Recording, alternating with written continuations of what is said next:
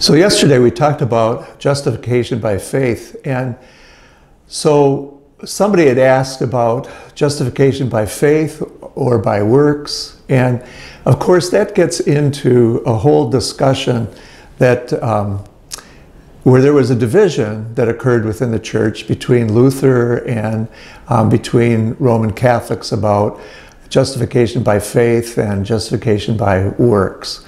And there was a real misunderstanding about that at the time of the Reform. The Catholics would talk about how you cannot just have faith and then not do anything. And Luther wanted to make sure that people understood that it wasn't your charity and your works and so on that were gaining you merit for heaven, but that it was really the gift of God first and foremost. And Catholics didn't deny that, but at the same time they were placing such an emphasis upon works and placing an emphasis on indulgences and so on that it was something that needed to be reformed.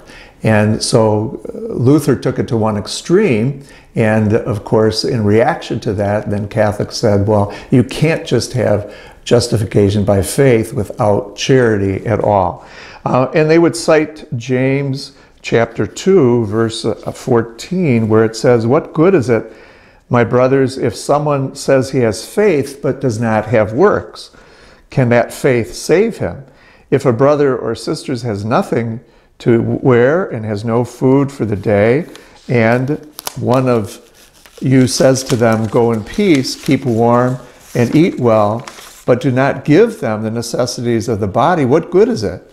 So also faith itself, if it does not have works, it's dead."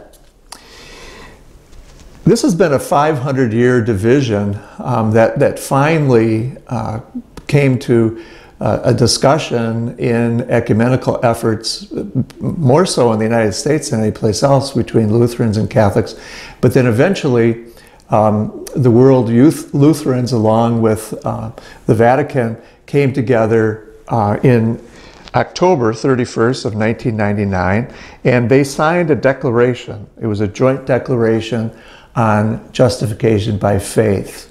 And they both came to a recognition that they had been placing an emphasis on one or the other. And so they agreed to the fact that justification was a gift that comes from God, and that a person received in faith, and that faith then was lived out in Christian life through various charities and so on that can be called works. That's what James is talking about. So they healed that division and came to a joint understanding of what Catholics and Lutherans both believe in, even though there is a slightly different kind of emphasis on the Lutheran side than the Catholic side. They both have an agreement over justification by faith as it's lived out in Christian charity. One of the things that we will always want to do is to continue to pray for the various communities that are coming together, theologians as well as Christian communities, and are working on this effort of unity. We see the fruits of that ecumenical effort in something like the Joint Declaration, which profoundly healed a 500-year division between Lutherans and Catholics.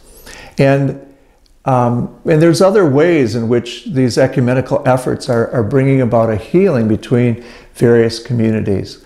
Now, of course, we're not completely there yet, so we have to continue to pray in the words that Jesus prayed for at the Last Supper, when he prayed that his disciples might all be as one.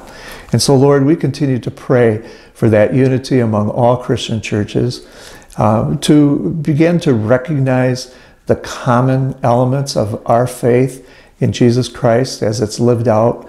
And we pray that where there are misunderstandings and miscommunications, that those may be healed, and that our churches may continue to move towards that unity for which Jesus prayed.